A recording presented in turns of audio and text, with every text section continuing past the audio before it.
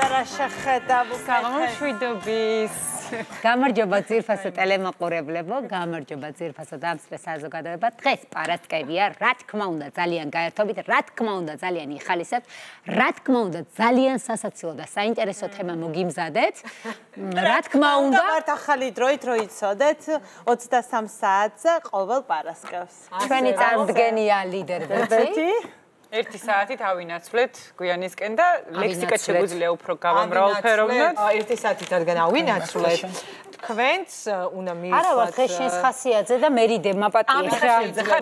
აი ესე მინდა ვიჯდე, მე რა პრობლემაა. გაიმართე, ჭიპი ხერხემ გითხრა. ხალხს უკან ნახობდი რომ მიირთვით თქო ყავა რაღაცა რომ არ დაგეძინოთ და ჩვენთან ჩვენს მერე დაგეძინოთ ტბილად. ყავას არ აქვს ეგეთი ეფექტი სხვათა შორის. ჩაი ბევრად ეფექტურია უძილობისთვის.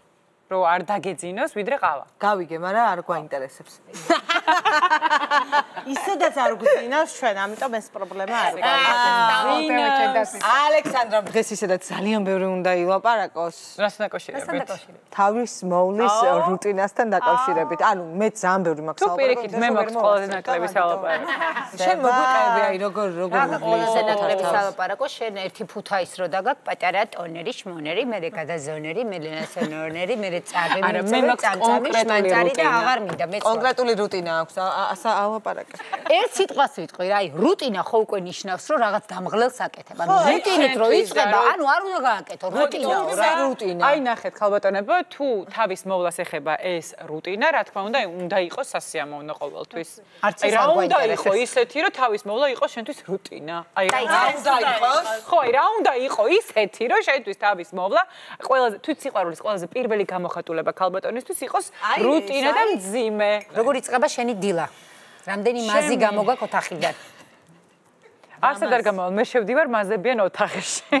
მაზი თუ საცი? არ ვიცი, ხოთი შორის ამ ბოლო დროს დავამუღავ მეგობრებო, იმიტომ რომ ყველა ითხოვს ჩემგან რას ხმარო, რას ისვა, მაკრენ რო აღარ გაქვს როგორ უშველე ეს და დავამუღამე ის რომ პაწაწინა დაჭრილი ვიდეოებით შემიძლია ვაჩვენო ჩემს საყვარელ ფოლოვერებს და გამომწერებს და დაინტერესებულ ხალხს ეს რაღაცები და ყოველ დილით ანუ მთელი დრო მიდის იმაში რომ მე ვაკეთებ რაღაცა ტიკტოკურ ვიდეოებს, როგორ ვიკეთებ მაკიაჟს და როგორ ვლამაზდები და გაფოლოვებთ აუცილებლად.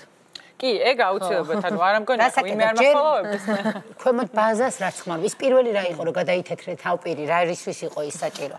რას გულისხმობ, ანუ ჩემ მეიკაპ რაღაცა იყო თეთრი, მეიკაპ რუტინა, რა თქმა უნდა, აბა რა. ანუ ნახე, აუცილებელია, თუ პრობლემური კანი გაქვს, იბან პირველ რიგში სახეს, ხო? გელით, რომელიც ეს ერთადერთი რუტინა, რასაც ვაკეთებ ხუთიანზე. კანისთვის ან სებორი, ასე შემდეგ. იბან აუცილებლად დილასაც და საღამოს. სანამ მიაგნებ შენ კონკრეტულ პროდუქტებს და რაღაცებს, ანუ აი მეთოდიკას იწეწები. ალბათ 1-2 ბინას ვიყიდდი იმ თანხებით, რაც აკრენს კურნალობაში გადავიხადე 30 წლის მანძილზე. ბაწონი გიცდია, ბანანი გიცდია, მარწყვი გიცდია. საყვარელი პროდუქტები არ მოქმედებენ გარეგნულად ჭეშმარიტი სილამაზე ბუნებრივი ინგრედიენტები. ეგ არის დროის კარგვა. არაფერი დროის კარგვა არის ძვირფას და ძვირად ღირებულ რაღაც მაიმუნობებს რო ისვა სახეზე. არა, ეგ არის სპეციალური ფორმულა შემუშავებული, რომელიც ძალიან უხდება უკვე ჩვენს ვიცი იქ ჩვენამდე იმდენი კვლევა არის გაკეთებული ხალხური გადასარების საცხების ხოთა შორის არაჩვეულებრივად მოქმედებს ხაჭაპური შენ არასდროს მოგრჩება სახეზე რომ დაიდო და რას იდებ მოყევი არაფერს ძალიან კარგია მაწონი ძალიან კარგია ჭადის ქვილი ეგ დამწვარზეა კარგი მაწონი გაწვენ თან მოილოკავს ხოლმე არაჩვეულებრივია სეზონური მეც ხმარობ ძვირად ღირებულ შენსავით რაღაცებს მაგრამ ესეც ვფიქრობ ხანდახან ძალიან კარგია მარწყვი თუ ან ჟოლო ან ასე შემდეგ თუ დაგვრჩება თუ დაგვრჩა რა თქმა უნდა შეგვიძლია სახეზე ასე წავისად და რამოდენიმე წუთი გავიჩეროთ და ძალიან კარგია ბუნებრივია და ვიცით რასაც ვისვავთ ხოთა შორის და დილიდან ესე იწყებ ალექსანდრა ანუ აი ამ თავის მოვლით და კრემებით და ამბები ხო თან მით უმეტეს თუ ცუთ ხასიათზე ვარ პირველ რიგში ვიცი წამალი არის ლამაზი ხარ მაგ დროს კი ძალიან მართლა? აბა რუტინა. მე პირადად მართლა ხო მეტრი ხო არა ვარ ხა თავის მოვლის და რა თქმა უნდა შემიძლია და მაქვს უფლება რომ გულწრფელად დაგელაპარაკოთ როგორი არის ჩემი თავის მოვლის რუტინა. ანუ თვითონ ამ სიტყვაზე ძალიან მეცინება და ჩემი ძალიან დიდი პატივისცემის მიუხედავად ყველაზე მეტად მეცინება იმ ვიდეოებზე თეთრი პირის სახით რო იწყებენ ჩვენი გოგოები. იმასთან ნელ-ნელა რო რაღაცეებს ისვავენ და რაღაცები რო ემატებათ და ბოლოს რო აწკუპულები არიან იმდენი რაღაცა აქვს და იმდენ რაღაცას ჯერ როგორ იმახსოვს ვასწორებ რის მერე რა უნდა წაისვა. აი ზუსტად მაგდენი გისვია ამ წუთას, რატო აპროტესტებ? ეს ხოჩებით არ მექნია ეს ყველაფერი, იქნა ჩემო ჯადოსნურმა გოგომ და ეგ არ არის პრობლემა და. ვიდეორები აქ, ჩანელები აქ. Smashbox ვარა დაგი Smashbox-ის ფანი ვარ, ანუ პრობლემა. ანუ არ ვიცი უცხო სიტყვებზე ვერ გეწევი და მაცდით ერთი წამი და ჩემ ხალხს რაღაცაზე დაველაპარაკო. რომ მივალ მაკიაჟით და რო ჩავიხედა უკვე ხო მოძღაბნილი მაქვს ესენი ამის მოვლა არ იცი, იმიტომ რომ თვალს ვიფხანა ეგრე ტუჩებზე ესე ვიტყლისგმირა.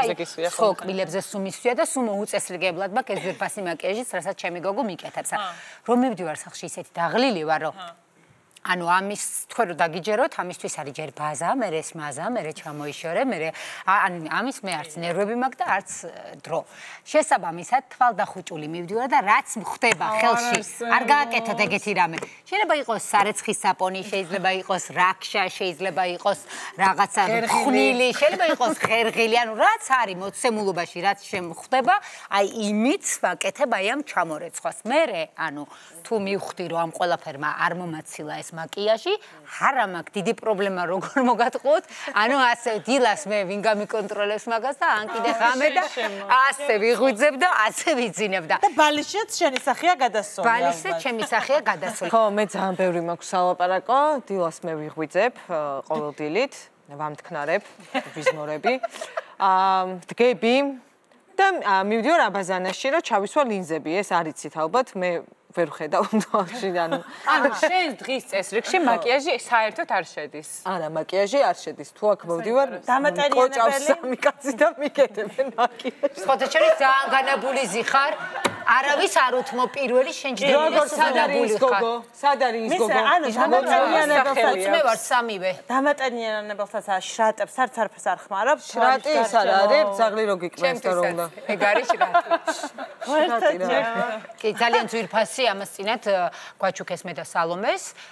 არა, რაღაცა ძალიან ძვირფასი მასაჟორი, რომელითაც უნდა შეიყვანო შრატიო. შეიყვანეთ თქვენ. ეს მაგდა შრატი რა არის არ ვიცი და გადავიგორებ ამ ძვირფას რაღაცას, გადმოვიგორებ, გადავიკაწრე მთელი სახე, იმიტომ რომ ეთყობა ეს შრატი არის აუცილებელი, რომ შეაგრიალოს ამ რაღაცა ძვირფასმა. მე ბავშვობაში ფრიდა კალო ვიყავი. ხოთა შორის ყველა ვიყავით, ხა ის არახერეს მე არა, ხოთა შორის. არა, ფრიდას მეძახთრან მეც ასე ამ ხალხი. ფრიდა ჩამოვიდა, ფრიდა მოვიდა, ფრიდა წავიდა, ფრიდასთან ვარდე და ფრიდასთან ავდიარ და უკვე აღარ შემეწო და დედას უთხარი რომ გეხოწამე თქვა თუ შეიძლება რომ ეს ზედმეტი რაღაც რაც მაქვს ანუ და შეიძლება რომ ორი წარბი მქონდეს და მაგ ერთი წარბი თუ შეიძლება რომ გავიკეთო თქვა და სხვა დრო იყო მაშინ ახლა რომ ჩვენ შვილებს დრო იყო ერთი წარბის დრო როდის იყო და მე გაიკეთე და რაღაცა ასეთი ისინი და ნუ კარგია თუ გაიკეთებ შენ თუ მაგას გაუძლებ და წავიდა თავის დაქალებში ვიყავის დასამევად და აბაზანაში ვარ მიჭრავს პინცეტი და აი პირველი ეს ამბავი, მაგრამ აი პირველი გოგოშკური რაღაც უნდა გავაკეთო და ნუ რა თქმა უნდა ის ერთ წელი ამოვიძრა და გაყვა ჩემი ყველა ნერვი იმას და ანუ გამორიცხულია და აი უცებ შევნიშნა ჩემი ძმის საპარს. ამით რაღაც იწვალება. ეხლა მეტი ამას რას ვიწვალებ, რა უნდა ეხლა ჩამოვისვა 2 წამში დამთავრდა დასრულდა და არ ვიცი რანაირად მოხდა რომ ესე რომ ჩამოვიპარს და 4 კუთხედი დამრჩა ეს ადგილი. ანუ გაფართავდა. გაფართავდა, ანუ საშინელება ფრიდა კი არა და საერთოდ რა ვარ არ ფრიდა გაიქცა. ანუ აი ესე დამრჩა ორი რაღაც, ეს ორი რაღაც დამრჩა და ვიფიქრე რომ არა ეს არ ივარგებს თქო და მოდი საერთოდ ოდნავ კიდე და ფანქრით გავიკეთებ თქო, ანუ ხრებს ვფიქრობ და მოკეთ აღმოჩნდა ისე რომ არც ერთი წარბი აღარ მაქვს და ვდგევარ აბაზანის სარკესთან და არ მაქვს წარბი უწარბო ვარ და რა გავაკეთო და ამ დროს მოდის დედა რითი მიიხატე ფანქარიც არ გექნებოდა იმ დროს რა ფანქარი იყო ვერაფერი არ იყო მაგ დროს ფანქარი და დამინახეს და მოკლედ არც ერთი წარბი არ მაქვს და ნუ რაც მე მომხვდა ხო რა თქმა უნდა და რა გავაკეთო ხო და როგორ ჩავიდა ეზოში ბავშვები მეძახიან ფრიდა ჩამოდი ჩოლკას ვინ შეგჭრის არ შეიძლება და რა ვქნა და რემბო მოგეხსენება თავის შავი ესეთი ლამაზი ლენტი და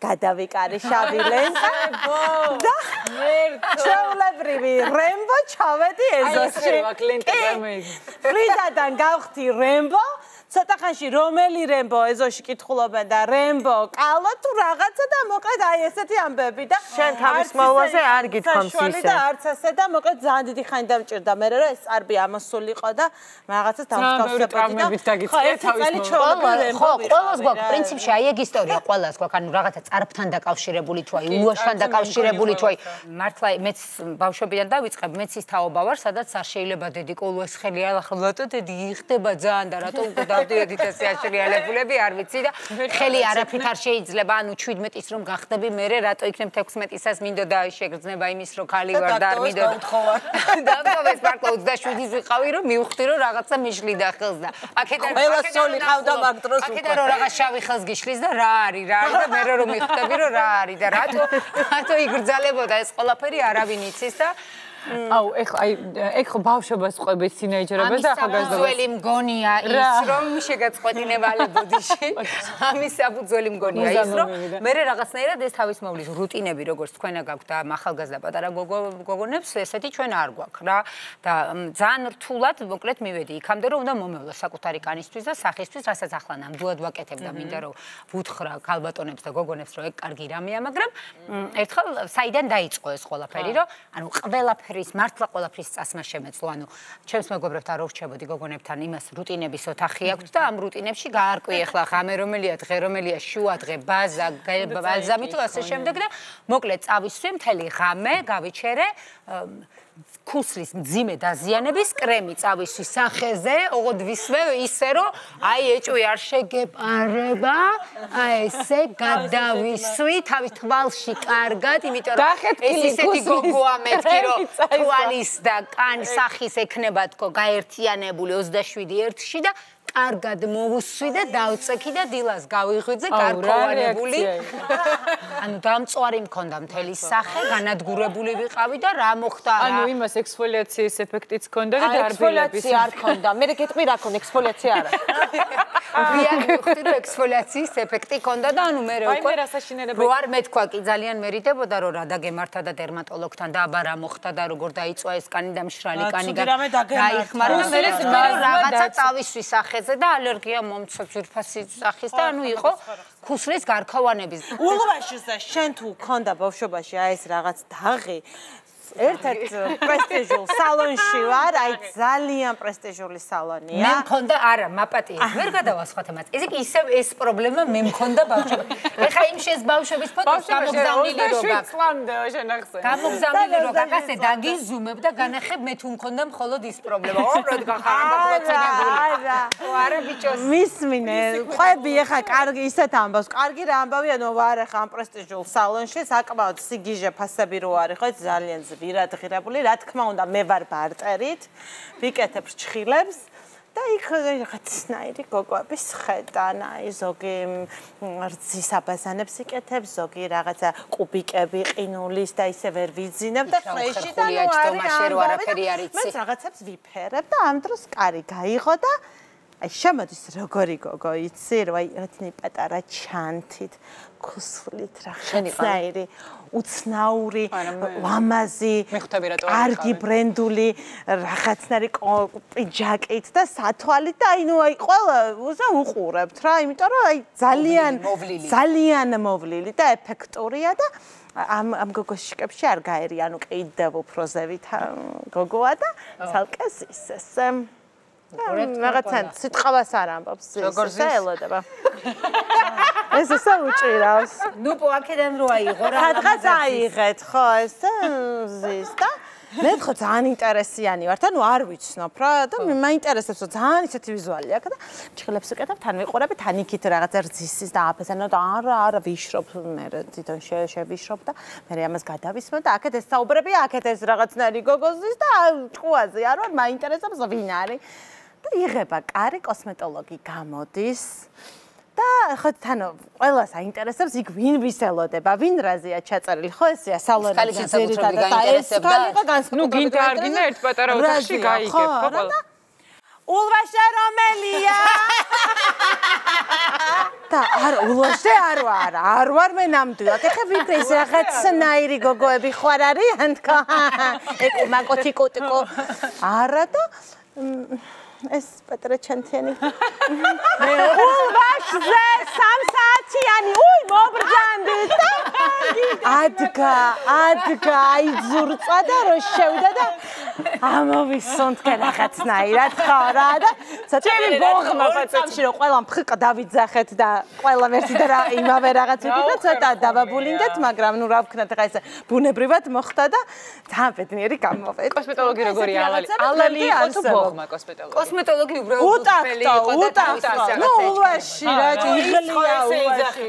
ახალი დოჩი ვარ რა, წარმოდგენა არა მაქვს. ან თავის მოვლაზე რა უნდა ვილაპარაკო? მესმის თქვენ სელებრიტები ყველა ლაპარაკობთ ესეულით პროცედურებზე დადიხართ იქიდან იქ და თაგული ხართ აქედან იქიდან იქ და მე რა გავაკეთო ულვაში 2 დღის მოშორებული მაქვს ქალს და რა რუტინა მინდა და მოკლედ ვარ რაღაცა ივენტზე აი მართლა აი ალბათ 2 დღის დოჩი ვარ და როდა დღის გაგებულიყო ივენტი ივენთიც ახლა გითხარით თორე მაშინ რა ვიცი რა ზარ ახლა ვიცი და შენთან ურთიერთობის მერე ხო იცი რომ ივენთის დივა ხარ თეო და შენგან ვიცი და სანამ არ მოსპობ არ მოგეშვება და ხო და მოკლედ მივდივარ დიდი ტაშიურათი მე ვუკრავ ტაშ მე ვარ ყველაზე პოზიტიური და ბედნიერი ამ ივენტზე და მოკლედ აი ამ ბედნიერი რო ვარ და ეს ახალი სოცხი რო ვარ აუცნაურად ვიყავი ხო შესაძგეცალა ქრონქუს სალომე ივენტზე დეკორს ჭამდი დედას ფიცა ვარ როგორ მართლა არ ვიტყუები არ იყო დეკორივი იყო მე რა გავიგე საზამთროს ფორმა ქონდათ ყველისგან აშენებული და სალომე მოშალა და ბოლოს ახლა კი ყველის საზამთრო აღარ არსებობდა ყველის საზამთრო იმ ივენტზე კონკრეტულად ძალიან ლამაზი იყო და ვიფიქრე რომ უნდა მიგვერთვა რა ხო და რუტინაზე ვამბობ და მოვიგე მოკლედ აქ აი ამ ქალს შევეცოდე კი არა და მოვეწონი რომ ესეთი ბედნიერი ყავი და აქტიური მოვიგე თავის მოვლის 1000 ლარიანი პროცედურა რა კაი Charity Clinic-ში, რომელიც არის აი საუკეთესო და რომელშიც აი არ ვიცი ყველ. ხო იცი მე მეუბნებია რომ აი მე როგორ არ ვიცი რა თქმა უნდა გავბედნიერდი და მეორე დღეს უზმოზე წავედი ამ პროცედურაზე, ხა 1000 ლარიანი პროცედურა მაქვს. რა თქმა უნდა არ დავასახელებ ამ კოსმეტიკურ კომპანიას და თუ უყურებს იუმორის გზნობა აქვს დარწმუნებული ვარ და წესით ძალიან უნდა იცინოს, შევედი ამ პროცედურაზე რა. შევედი ამ პროცედურაზე გამოიხედე სალომე მაიმი როგორ გვიყვარ ხარ რა ნიჭიერი ხარ რამდენ ლარიანია 1000 ლარიანი 1000 ლარიანი და ასე გაიხსნა რაღაცა ყუთი უკვე ძალიან გადაწოლილი ვარ რომ ვიცი რა ეს ხმაც ვიცი და ეს ყუთიც ვიცი ესე ნაზად მოხადა თავი გადოდა ეს თავსაც ურთხილდება რაღაცა ხმარი და ოდნა ჩადო თითი 100, 200, 300, 400, 500. სამ წამში გავწევი 1000 ლარს, გოგო, 600, 700. ვასი და უკვე ვარ გადაწითლებული ალერგია, გაქვს ალერგია მოკირა. ერთი წამი 800, 900, 1000 და უნდა ვიკილო 1000, 100 ნუ კაი 100 ლარს გადავხდები. მე ყდა საჩუქრად. ის 100 ლარი მითხრა გოგო. 1100 ლარი საჩუქრად.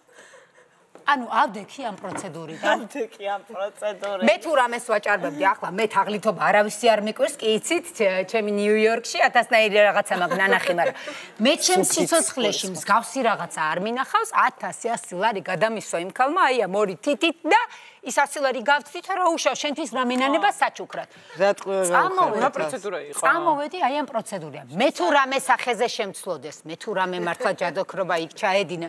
ეს იყო პირველი შეხება ჩემი და სხვათა შორის ამ დღეს ვთქვი რომ მე არასოდეს ვიქნები ის ინფლუენსერი რომელიც დადებს უბრალოდ იმიტომ რომ 1000 ლარიანი რაღაცა მოახმარეს. არამედ დავდებ იმას, რაც ნამდვილად ვიცი რომ ეფექტური და კარგია თქო და ეს 1000 ლარიანი 1100-იანი პროცედურა კი მაქვს გაკეთებული. ამდე რაღაცას ვიკეთებ და ამდე რაღაცას ვაზიარებ და ყველაზე ხშირად იმას ვთხოვენ რომ ანტიცელულიტური პროგრამა გაგვიზიარეოდა. ანუ რომელიც ჩემი გამომწერი დაიჯერებს იმას რომ 6 კვირა ვიარე ანტიცელულიტური პროგრამაზე და იმიტომ აქვს ესეთი ისა რა ქვია ფეხები. მომეცი ხა. აქვს. არა, დაჭექი, ნუ წამოიკობზიკე. ნუ მოჭიმე ფეხი. ეგრე ყველას შეხედე. აი მე რა ბედნიერები. ფოტოშორის მაგის კომპლექსი ამოგდების მინისტრი ვარ. ხარისხებია ცელულიტის. რაზგულის ოფიცია ესე რომ გახარ და კიცინებს ხო? ეს არ არის და რომ მოუჭერდა ჩანს ეს უკვე მეორე ხარისხია თუ პირიქით. ანუ მეორე არ ვიცი ხა ზუსტად. ხო, მეცეგრევა სანამ არ სულს არ ამოხდი არა. მაგრამ თუ გახარ და უკვე აქვე ჩანს, ეს არის ძალიან რთული ფორმა ამის რა და რამე ეშველება თუ არა? კი, მასაჟი, ყვება, ვარჯიში, სუნთქვითი სამუშაოები, რა ვიცი, ყველაფერი ერთად გააკეთე. მოდის გიხდით რა, რაღაცა უცნაური რაღაც დავაფიქსირე და რო არ თქვა არ შემიძლია. ყველას ჩვენ თაობას აქ გვაქვს აცრა. და საერთოდ ხო გინახავთ, შენ აქ რატო გაქვს? აკა? ხო. დავი, ეს მოიწონა. გადმოგივიდა ფეხი ისე გაგეზარდა. აი ეს დააჭო. ასე მქონდა. შედაზე მე შრამი მქონდა აქ და აქ ამივიდა, ანუ ამ ხელაზე გავიზარდე, ასეა და. ხო და იმას ჩაუვიდა. ხა ეს ბავშვობის ტრავმებზე რო გვექნება გადაცემა, მე მომაყოლეთ ეს. აი ხა თუ რაღაცა ისეთი ისტორია, აი შეთავს. მე მეგონა ეს გადავიდა. არ გვინდა შენი ტირილი კაცო, მე კიდე გავიხსენებ, როდის მოუარე თავს. არა, გაქ არა ხარ აცრილი. კაი, ალექსანდრა. იმიტომ ხარ. ალე ჰოპ. მე საშინელი რაღაც გამახსენდა კიდე რა იყო, იცი? ჩემი ზაშოს ზანგრზელი თმა ქონდა და გეხვეწებიო უთოთი რო და მართლა ნახევარი თმა დავატოვებინე ამ უთოზე, იმიტომ რომ დავადე და წავედი. სხვათა შორის დღევანდელმა სტუმარმა, ჩვენმა დღევანდელმა სტუმარმა შემოიტანა ეს თმის დაუთავება ზუგდიდში და ვისაც თმა ეწვოდა კანი და საავადმყოფოში ხდებოდა, იმდენი გინება იქიდან მოსდიოდა მას კონკრეტულად და პირადად და მე თქვა რომ ანუ არასწორად აკეთებთო რა ეს გადატეხვა არ უნდა გქონდეთო თმაზე, აი კანთან ახლოს უნდა დაადო უთო და იქიდან უნდა გაასრიალო თმაო და ამით სუდაღუპა, იმიტომ რომ კანზე ადებდნენ აუცილებლად. სხვათა შორის ერთხელ მე მაქვს, ვინც ვერ ხედავს ახლა კარგად ეკრანიდან ძალიან თხელი თმა მაქვს და ერთხელ გადავწყვიტე რა, მეთქი ვკითხე ჩემს დალაქს. დალაქი რო ყავს. კი, სხვათა შორის ძალიან ის სტილისტი არის, ძალიან სახელგანთქმული. და მოკლედ აი ამ ძალიან წარმატებულმა სტილისტმა ესეთი რაღაც მითხრა რომ მეთქი თმის გადანერგვა მინდა თქო რა რომ ხშირი თმა მქონდეს თქო და ანუ რას მირჩევ თქო და შენ თუ გენეტიკით გაქვსო ეს თმაო ასეო არაფერი არ გეშველებაო რა და თუ გქონდა როდესმე ეგ თმა და დაგცვივდაო მაშინო გეშველებაო წავედი ახლა ერთ-ერთ ჩემ ნათესავთან რომელსაც აქვს აი მართლა აი ამდენი თმა აქვს მთლიან თავზე და აქვს შეკრული ძალიან დიდი იმით მესამადი ფარშევანგით და იმით აი ესე ამბიციურად ხდება და ვეკითხები რომ რაღაც უნდა გკითხო მეთქი რა თან ბევრი შვილები ყავს გაჩენილი 5 შვილი ყავს და რაღაც უნდა გკითხო თქო შენ მეთქი აი ეს თმა მეთქი სულ ესე გქონდა თქო თუ აი ამდენი მშობიარობის მერე დაგცვივდა თქო და უფ არა კაცო ესე მეუბნება თმა სულ ესეთი მქონდა და მშობიარობის მერე კბილები დამცვივდა შემოწია და გამიღიმა და იმის მერე ძალიან გადავდე ეს ბავშვის გაჩენა იმის ერთი კვირი გიგმა და ძალიან ამაყაცდა მაგარი სტუმარი ყავს დღეს. ისიც არის ლოს-ანჯელესიდან, ჩემსავით. არის სინათლე, გული, სული. თბილისელი, ვაკესთან ვაკეს, ზუგდიდთან ზუგდიდი, დიდთან დიდი, პატარასთან პატარა, სუპერ პროფესიონალი. შეაგდე მოდელებთან, გამოიყოლებს 30 კაციან სუფრას უკან და დატოვებს იმ მოდელებს ერთმანეთთან თამაში და ცეკვის ამბავში რა. რაღაცა სხვა ისტორია გავიხსენე შენ აფიშვოში ხარ. ხატია შამუგია არის ჩვენი სტუმარი. აბა! აბა, ნახტება, რატო გახვედი? რაღაცი ხარ. ნამდვილი მიგრელი ქალი.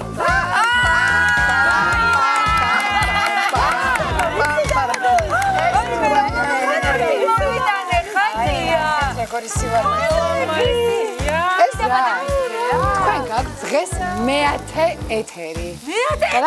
მეათე ეთერი არის, ეს არის მკვლელი.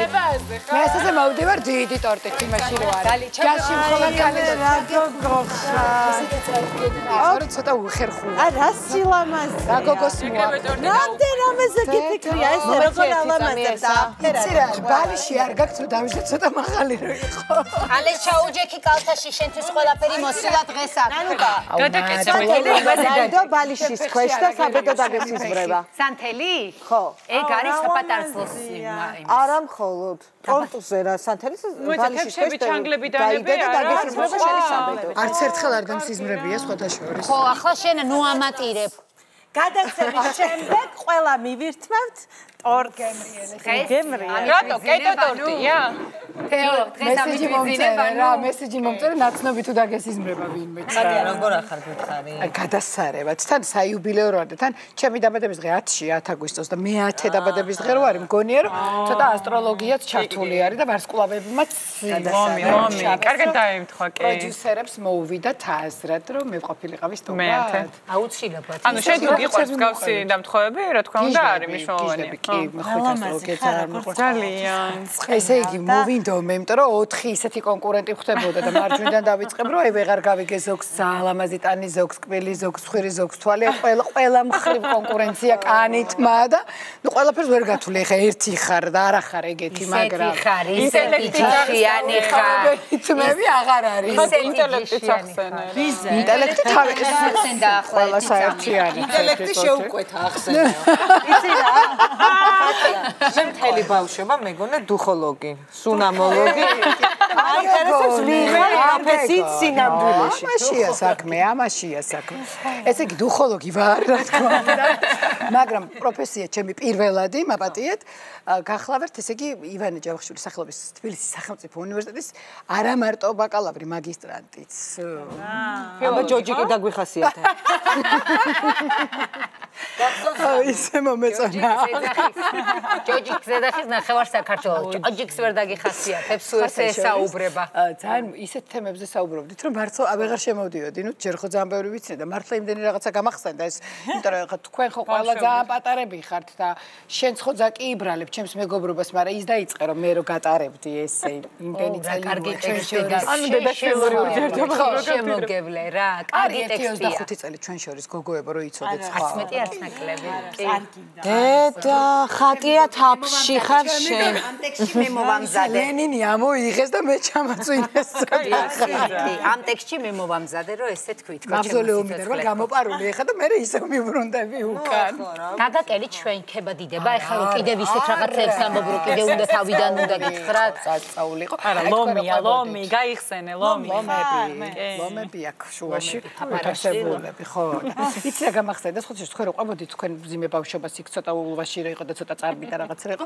მე მახსოვს ის სკოლა, ეხლა რომ ბავშვების სკოლას ამთავრებენ ხო ყიდულობენ შავლები მანქანას, ბინას, საზღვარგარეთ სასწავლებლად უშობენ. და ასე შემდეგ. ჩემთვის ყველაზე დიდი საჩუქარი ეს იყო, რომ აი როგორც კი სკოლა დავამთავრე, ყურები გავიხვრეთ, რომ არ შეიძლება ყურის გავხრეტა ჩვენ დროს, ყურის გავხრეტა. არ შეიძლებოდა. ჩოლკა შევიჭერი. შეიძლებოდა? არა, როგორც სკოლის მოსწავლე ვერ გაიგო. და ჩოლკები შევიჭერი, იმიტომ რომ რაღაც შუბლი დაგიპატარავდებოდა და სკოლას თუ დავამთავრე, უკვე დამოუკიდებელი ხარო და კომპლექსის ორი კომპლექსი მქონდა, ჩოლკას არ ვიჭრი, არ ვჭრიდი და ველოსიპედს არ ვყიდულობდი, რომ ფეხებიო დაგეკუნთებაო და რა პრობლემაა ხო? იყიდათ რა. შენ არაფრის პრობლემა არ აქვს, ჩემი გოგო რო შეანათებ კიდევ ერთხელ აღნიშნა უკონკურენტოა ჩემი გოგო, რა შევა შენი ბოლო ქმარი როგორ არის მომიყევი. შენით მაინც იტრაბა ხო რა შევა რას. ესე იგი მართლა ჩემს ირგვლივ მართლა რატომღაც ნუ ჩემი ტოლებიც ხო მყავს და ბევრი ჩემზე პატარა დაქალები მყავს რა, აი ესეთი პატარები და გაუთხოვრები კი არა, პატარები არიან და ჯერ არ არის ასაკი ამათი გასათხოვა არის. ნანუკა და ჩემი გოგოები. ნანუკასთვის არ არის ასაკი ჯერ. არ არის ჯერ და იმიტომ გასათხოვრები კი არ არის, ჯერ ასაკმა არ მოუწია და ამიტომ ყველას მაგივრად მე მომიწია ამ გათხოვებებმა და რა გავაკეთო ახლა უსამართლოა ცხოვრება. უსამართლოდ გადანაწილდა უბრალოდ. ატარასავის მინდა მოვიქცე გაგზელე ხადი ძალიან კაი ტექსტი. არა არ ვუშვებთ ჯერ და ესეთი ნუ არ გაიტეხო ნანო. აი სულ რაღაცა ჩემს ზურგზე გადაიარა ამ გათხოვებებმა ფორმად აღარ შემიძლია უკვე. ეხა უკვე თქვენ შეუდექით შეიძლება. შენი თავის მოვლის რუტინა, აბა რჩევები მოგვეცი. თავის მოვლის ეხა თმებზეც მოგიყვებით. არა, მე მაინტერესებს როგორ განავითარე. ის ბავშვობაში ხო ქონდა ძაფები ისინი და მე რო ის წამოვიდა ლამერები ისინი. მაგარი კომპლექსი მქონდა მეც რატო? იმიტომ რომ ნანუკა იცნობდა ჩემს ოჯახს და ბებია ჩემის მოსწავლე იყო ინგლისურში ამეცადინებდა და Hello, my name is Nanuka, ვიცი ხემდე. How are you, my friend? ბოლოს კი მითხრა რომ ჩემო დაობებია შენთან ინგლისური არ ვისწავლეო, მაგრამ წითელი მანიკური რომ უნდა მსმოდა ეს კი ვისწავლე. იქიდან აქ ყველაფერი ეს დუხოლოლოგიაც და კრემოლოლოგიაც და საცხოლოგიაც და წამწამოლოგიაც ყველაფერი აქ იმ გენიალური ქალბატონისგან. ხო და ერთი მახსოვს, დედა ჩემი იყო ძალიან ლამაზი მართლა და ნუ ეხა ყველა ელოდებოდა რომ დედა ჩემი შვილი მეც უნდა ყოფილიყავი მის ნაირი. თან ერთი შვილი ვარ და ეხა სულ მესმოდა იმ მეგრულად რომ ქეთინოცალ ვარე. ანუ დედამისის ნაირი არ არის კარგია, მაგრამ დედამისის ნაირი არ არის და ნუ ბებია ჩემს მქონდა საოცარი ფეხები. აი ალექსანდრას ნაირი ტანი ქონდა და ნუ არ გამოყვარა, ნუ ჩემს მხარეს ვერ განვითარდა ეს ხაზი და ამიტომ მივაწექი სახეს, რომ სახე მაინც ყოფილიყო მოვლილი და აქედან დავიწყე ეს საცხებისადმი და სუნამო და რაღაცა, რომ ცოტა აქედან მაინც რო წავიდეს, იმიტომ რომ ის უმაძახებდნენ, რომ ბებია მისის ნაირი ტანი არ აქვს და ერთი თაყვანისმცემელი იყო და ბავშვობაში პატარა იცნობ შენ იმას აღარ არის საწყალი ცოცხალი ვიცი ვინ არის გამახსენდა კი და ბავშვები ვართ რაღაცა მე-5 კლასში ვარ თუ რაღაცა და მოშორდი აქედან არ ხო ჩვენ ბავშვობაში სხვანაირად იყო ესე კი არ იყო ვერ უტყდებოდი და ბოლოს მითხარ რომ იცი რას გეტყვიო თავში ნუაგივარ და სახე გაქვს ლამაზი თორე ტანი რას გიგავსო გაოგნებული ვარ ესეთი რამე არ გამიგია ჩემს სიცოცხლეში ხატია გაოგნებული ვარ და მივხვდი რომ ცოტა სახეს უნდა მიაწვე მაგ დროს თქო და ეტყობა იქედან ეს კოდი ჩემში ჩაჯდა რომ მივხედოთ გოგოებად გამოიყურე პარამეტრების პატარა კოხტა ლამაზი გოგო ხარ ასე რომ იცი რა თან შენ რაღაც ძალიან ხშირად გამიგია შენგან ერთხელ მყავ ხარ ნანახი აქამდე მაგრამ იმ ერთხელაც გავიგე რომ შეგარწხვინე იქ სადაც გნახე იწუწუნე რომ აი 5 კილო მაქო დასაკლებიო და შენ თქვა ხალხის გასაბრაზებლად ამბობ არა ის 5 კიდეა გაჯერება იქ გაჯიქებული ზის ჩემში ანუ შენ გინდა რომ კიდე მაგალითად გაწუხებს ახლა შენი ეზრით ზეცები მე არ ვამბობ ამას მაგრამ თურმე ასაკში მაინც მძიმდები მიხვდი და შეიძლება არ იყო გასუქებული მაგრამ ის წონა ასაკთან ერთად იმატებს ამას არ ვაღიარებ და ამიტომ მინდა რომ ვითო წონაში მინდა რომ დავიკლო მძიმდები ასაკში მძიმდები და ხასიათი ფარავ მიხვდი სანამ სახლის კარებში შევა ხატი არის ძალიან ისე ცნობილია როგორც ძლიერი ქალი და აი შენი აზრით ქალში რა სიძლიერე უნდა კონდეს ქალში რა და არ ვიცი იცი თავდაჯერებულობა ალბათ მაგრამ თავდაჯერებულობასაც რაღაცა ცოტა ბექგრაუნდი უნდა გიქმნდეს დიჟივით არ უნდა დაიჯეროს ევროიანი ლაპრერი ახლა მე რომ არა ეს 1200 ლარი ლაპრერი გადებს სახეზე ნამდვილად ხარ გურამიკო ხუმრობდა ხოლმე ჩემი პირველი მეუღლე კი დანომრავ შენ დანომრე შენ უსხდები გულზე გოგო რა გაგიჟებული ფოტოშორის არ არის ეს ახალი ამბავი სულ ჭამამის გამო რომ დამინომრავს ხოლმე პირველი მეორე მესამე 37 თაყვანისმცემელი 71 ვარსკვლავური წველი იყავით არა კი ქართულ რეალობაში მოდი დავამატოთ რომ ქართული ხო რას ამბობდი ხო და კარგი კანია გურამიკოსა ძალიან და რა კარგი კანი გაქვს უეუბნებდნენ ვიზაჟზე და იმას და ნუ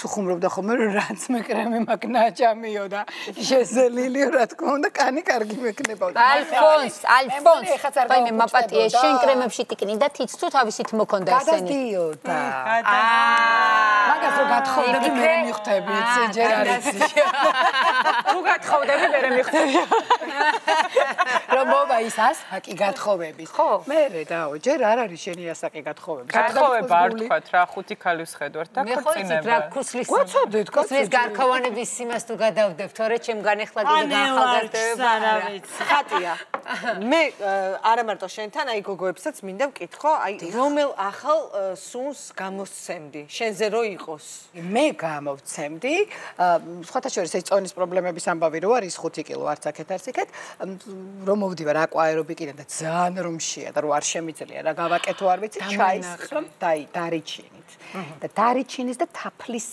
ნაზავს ვანილთან არომატს გამოვცემდი ეგ არ არსებობს ჯერ კი არსებობს მაგრამ რაღაცას პატარას შეურევდით მაშინ რომ მეკოხური იმიტომ რომ ერთი სულიად თვითონ როდის იტყვის მე მაგალითად სპეციალურად ნანუკასთვის მამაკაცების ხაზში გამოვცემდი ყუპატის არომატს. რომ ის მე მამაკაც რატომ მიაწევ? მეგრელი კაცი რომელია?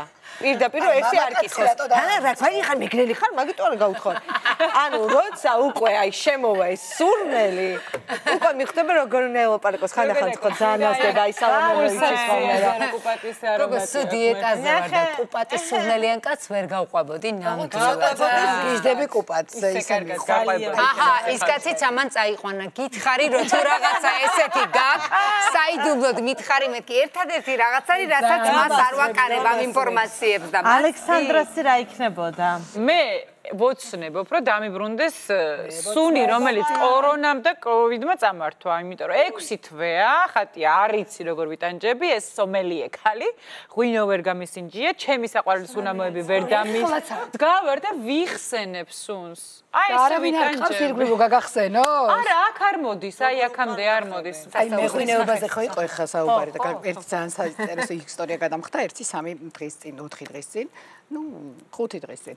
მე სომელიეობაც ვიცი და ძალიან მომწონს ეს, აი ძალიან მომწონს ლამაზი გოგოები თქვენაირები, როს ხედან ხოლმე და აი რაღაცა პატარა ჭიქით წითელ ღვინოს რომ მიირთმევენ საღამოს და ცოტა საფრანგეთი რომ მოდის ამ დროს. ჩვენაირები არ არიან. ცოტა ჩვენაირები არიან. და ედით პიაფის მელოდია რო ყურში ჩაგესმის და მე ნუ სამწუხაროდ ცხოვრებაში სასმელი არც გამისინჯებს. არ ვიცი ამის. არა, ძალიან გოიმი ვარ ამ ხრივ. აი ამ ქართული ღვინო ცოტა არა, აი ამ ხრივ ვერ ავყევი. სიამონებას თანამედროვე ტრენდს ვერ აუყოლე ეს ფეხით, მაგრამ ამას არ ვაპიარებ ამას, იმიტომ რომ მომწონს ხოლმე რაღაცა ცოტა რო დადიხარ და აი სადღაც კლუბიც რო ყოფილა კოვიდამდე, უალკოჰოლო მოხიტო, ლიმონათი დამისხა და ვითო მოხიტო რო დადიხარ, იმიტომ რომ რაღაცა ხო უნდა გეჭირ. და თვალსაც თამაშებ შიგადაში. აი რაღაც დაირი რო ხარ ცოტა თმას ის. მოდიოდი.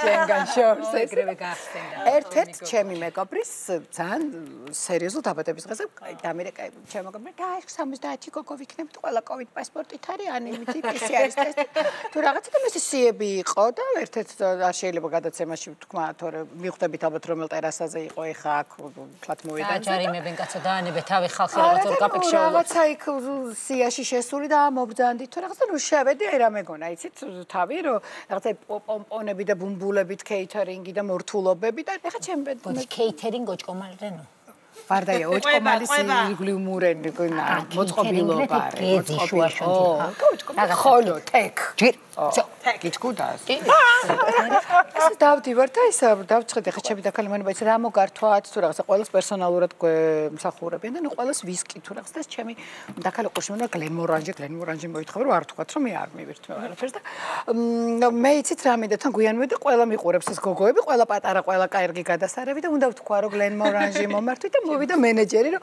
აუ ხატიო როგორ გამახერდა რამდენი ხანია ჩვენთან არ ყოფილხართ და თქვენო ისევის მილკშეიკი გიყვართო მე რო გიკეთებდით ხოლმე და აი ხუთი დღის დაბადების აი ხუთი ფილმებში კადრი რო გაჩერდება და ეს ჩემი დაქალი ესე მაჭერს ფეხს მიწა დაგაყარე თქვი რომ ვისკი შეგიყვარდა თუ რა მე დავიბენდი და თანო თქვენო კენკრის მილკშეიკი გიყვართ ეხო მარწყვისას გაგიკეთებთ და ნუ ვეღარაფერი ვეღარ თქვი და ყველა მხოც აქ ზურგი შემაქცია ყველა ვისკი და მე ვიდექი რძით ხელში და დავიდე არა ბოლოს ხوار გამიკეთე არა ეს ირგვლივ რო აკეთებ ირგვლივ ხوار გამიკეთე კედელზე მოაძრებ და მე იცი რა არის ეხლა ჩვენ კი ვაპარაკობთ შენს გარშემო სუამ რაღაცა ძლიერი ქალი და თავის მოვლის რუტინა და ასე შემდეგ მაგრამ მე სხვა რაღაცაებიც მაინტერესებს უფრო აი ბავშვობაში მაგალითად თუ დადიოდი რამე წრეზე აბსოლუტურად ყველაფერზე. ერთი წუთი ქართული ცეკვიდან დაწყებული. ოსურის ცერი ხო ქონდა თქვი? აი ეს ხელები, აი ეს ყველა სამეჯლისო, ქართული ცეკვა, თეატრალური წრე და სხვათა შორის თეატრალური წრე ძალიან სერიოზული სპექტაკლი იყო, ისა Sleeping Beauty, ხო იცი პრინცესას ლიზინა. და აბა ვინ იყავი მანდ? ფისო. ფისო. აი როგორი წება. ფისო მან ჩათხას.